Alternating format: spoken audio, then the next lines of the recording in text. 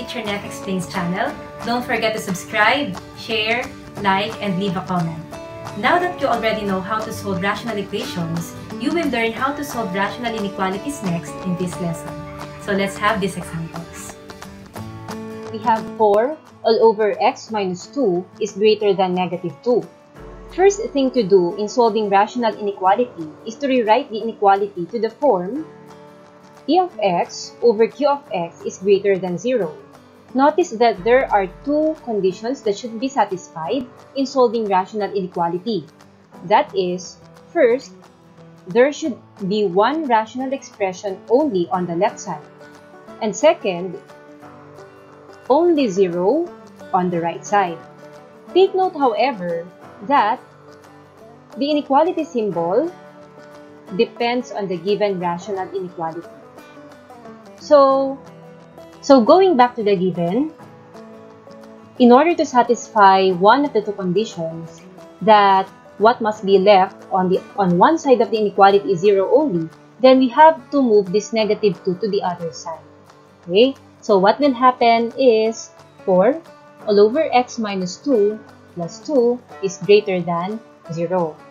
Now, we have to combine 4 all over x minus 2 with 2. We all know that the denominator of 2 is 1. And in order to combine them, or in adding dissimilar fractions, we get their LCD. Now look at their denominators. They are both non-factorable anymore. Hence, the LCD is simply their product, and that's x minus 2. Now, after getting the LCD, we may now rewrite those two terms as one fraction with the denominator x minus 2. And since the given first term has the same denominator as the LCD, then we will just copy its numerator 4. How about for the second term? We have to divide the LCD by its denominator, and the quotient is x minus 2. Quotient x minus 2 will be multiplied by the numerator. Okay? Hence, the second term will become positive 2 times x minus 2. Okay. Actually, they are now considered as one term since they only have one denominator and their common denominator is their LCD x minus 2. Now, let us simplify. Let's distribute 2 to x and to negative 2. So, let's rewrite 4 plus 2x minus 4 all over x minus 2 is greater than 0. Now, we have to combine like terms in the numerator, which are 4 and negative 4. And 4 minus 4 is 0. So, what's left on the numerator is 2x only. And the denominator is x minus 2. It's greater than 0. Now, we already have satisfied the other condition that one side of the rational inequality should be expressed as one rational expression only in the form p of x over q of x. Okay? Our p of x is 2x and our q of x is x minus 2. Now, after satisfying the two conditions, the next step is to equate both the numerator and denominator to 0. So, what's the purpose? To get the critical values of the solution set. So, let us equate them both to 0. So, we have 2x equals 0 and x minus 2 equals 0. Okay? So, again, the purpose is to get the critical values of the solution set. Now, for 2x equals 0, by MPE, we may multiply both sides by 1/2. And 2 divided by 2 is 1.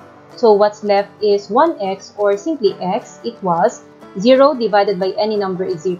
So, we have x equals 0 as one of the two critical values of the solution set. Now, for x minus 2 equals 0, by APE, we have x equals 2. So, the other critical value is x equals 2, or 2. Now, check whether each of the critical values is part of the solution set or not. So, how do we check? We have to substitute each to the given inequality. 4 all over x minus 2 is greater than negative 2. Okay, let's substitute now. First, let us substitute 0 to x of the given inequality. So we have 4 over 0 minus 2 is it greater than negative 2? So 4 over 0 minus 2 is negative 2. How is it greater than negative 2? 4 divided by negative 2 is negative 2. And it's not greater than negative 2. It's not greater than negative 2 since negative 2 should be equal to negative 2, should be equal to itself.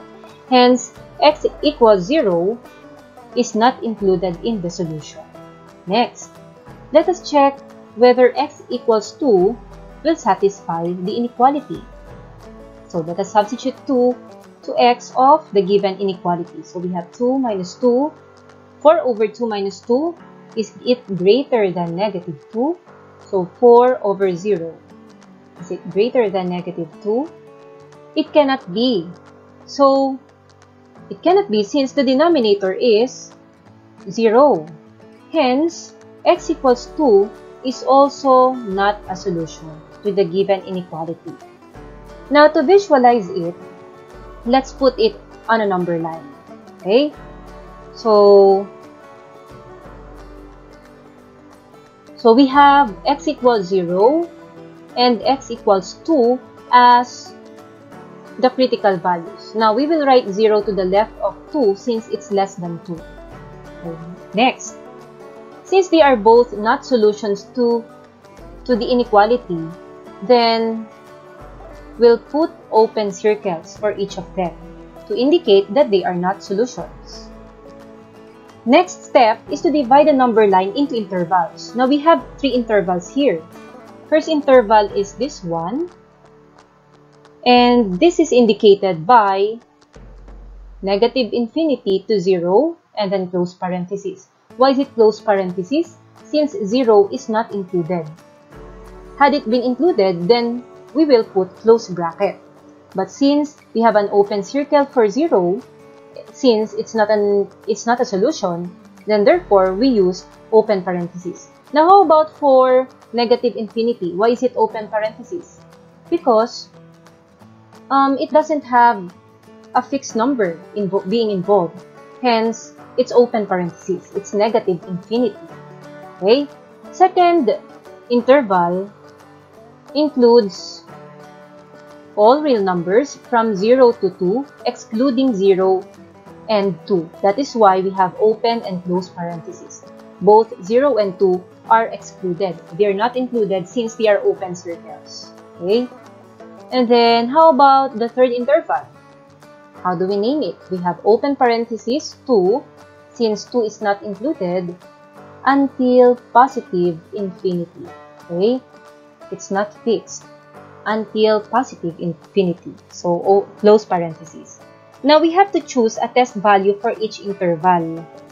Now, suppose we choose for this interval, suppose we choose x value or x equals negative 1. Okay? Negative 1 can be a value of this interval since negative 1 is between negative infinity to 0. How about for this interval? Suppose we choose x equals 1. It's between 0 and 2. And for the last interval, suppose we choose 3. X equals 3 since it's greater than 2 but less than positive infinity. Now, let us test each of these values. So, these are the test values. Now, for x equals negative 1. So, the given inequality will become 4 over negative 1 minus 2. Is it greater than negative 2? Okay, let's check. 4 over negative 1 minus 2 is negative 3. Is it greater than negative 2? 4 over negative 3 is equal to negative 1 and 1/3. Now, since negative 1 and 1/3 is on the right of negative 2, then therefore, it is really greater than negative 2. Hence, the interval negative infinity to 0, this interval is a solution to the inequality. Okay?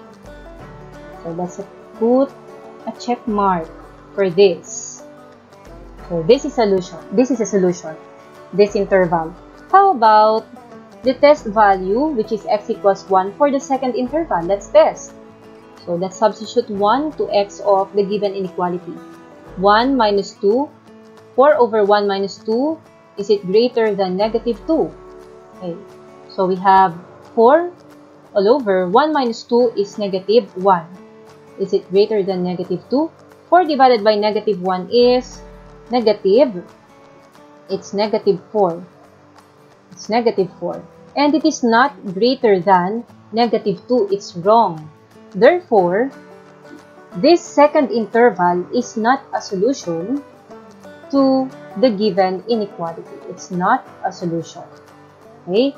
How about the last interval? And the test value is x equals 3. So let's check. 4 over 3 minus 2 is greater than negative 2. So we have 4 all over. Is it equal or is it greater than? Let's put a question mark. So 4 over 3 minus 2 is 1. Is it greater than negative 2? 4 divided by 1 is 4. Is it greater than negative 2? Of course. All positive integers are greater than all negative integers. Therefore, the last interval is also a solution to the given inequality. So, on the number line, since these two intervals are solutions, we will shade them. Okay? So, we will shade this part, this interval, since it's a solution. Same with this part, since it's a solution. Okay, that's how we graph them on a number line. Now, therefore, the solution set is, this is the solution set. The solution set using interval notation is the union of the intervals negative infinity to 0 excluding 0, union of that interval, and of from 2 excluding 2 to positive infinity. Okay, so this is the solution set to the given rational inequality. So hope you have learned how to solve rational inequalities. Until next time!